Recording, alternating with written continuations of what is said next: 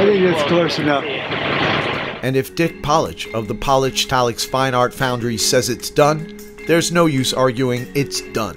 The sculpture is 9 feet tall, so it's pretty big, but you put it up on this enormous building and you lose that sense of scale. So by lowering it down, one, you can see it better, but you also get a sense that this is really a major work. That's as tight as I can get them, Pat.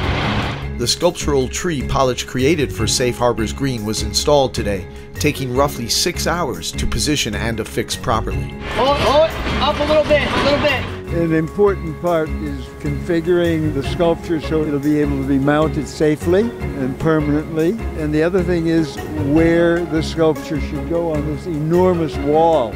I feel very strongly that the sculpture should be low enough so people can relate to it. And we will now drill holes into the masonry wall, and then there will be studs screwed on the back of the sculpture, and we'll put epoxy in the holes and then press it in place. And when the epoxy sets, it's there forever, at least as far as our lifetime goes. I think it's going to bring a lot of beauty into Newburgh. Come and visit, and you'll see for yourself. You can't say enough about it. They're really doing a wonderful job. And it looks like Newburgh is trying to come back. Hey, I love you.